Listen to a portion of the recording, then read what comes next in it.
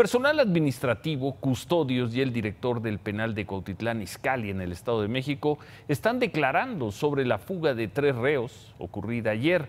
La fuga se dio en el momento en que un artefacto explotó en las oficinas de los juzgados que están atrás del reclusorio. Los reos aprovecharon el momento en el que iban al comedor, entonces se dio la explosión y huyeron. Ayer uno de ellos fue capturado. Por ahora, peritos de la Fiscalía Estatal recaban información sobre la explosión y los 2 reos que permanecen fugados fueron identificados como Óscar Galindo González, ahí lo estamos viendo, sentenciado a 8 años y 6 meses de cárcel por robo con violencia, y José Ángel Ortega Esteban, quien purgaba una sentencia de 15 años por violación.